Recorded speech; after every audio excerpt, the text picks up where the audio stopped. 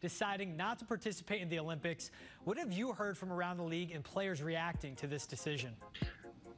Talking to a couple of players that were going to be on the U.S. national team, it's massive disappointment. They're frustrated.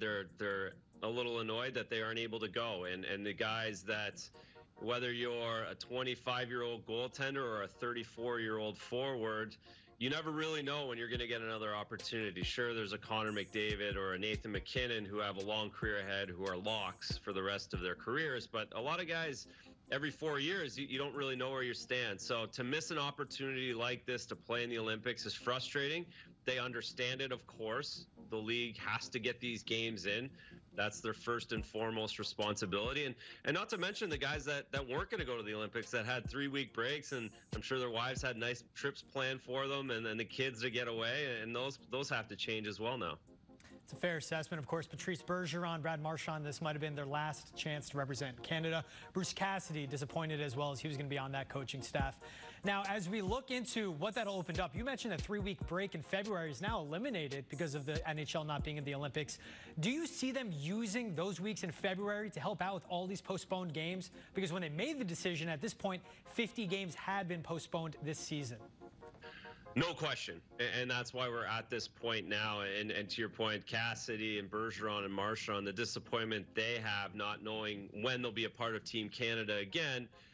The positive is they're going to get games and they're going to get a little bit more rest. Hopefully in that 3-week period, hopefully they get 5-6 more games in. That'll really release the load that they have.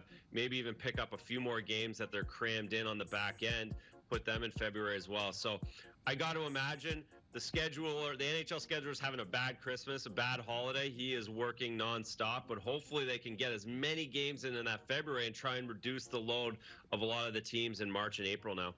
Is that going to help the Bruins at all? All the backloaded games they have now having those 3 weeks? There's no question. And we talked about it the other day, to look at a 56 games in 103 days, that's banana land. And now they get a huge reprieve. You have 3 weeks like we talked about. I'm sure they're going to give guys an extra 4 or 5 days within that.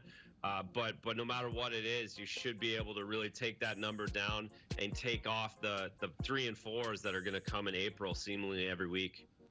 Now talking about the current Bruins team go away from the whole league. You know, team president Cam Neely spoke with the media today, and he addressed the toughness of the team this year, saying he would address that factor of the team, bring in guys that would help up that element of them if they're available. How do you assess how tough the Bruins have been so far this season? I really like Cam's answer when it came to that question. You can't compare 2011 to 2021. So we start there. The league has changed in a massive way. There's been a big, huge shift in what's considered tough in the NHL compared to 10 years ago, 20 years ago, certainly. Now, saying that, there's still some intimidation factor. There's still some show-up factor that is necessary in an NHL team. And the Bruins have the resiliency. They fight through everything. They don't get knocked off their game no matter who's on the other side.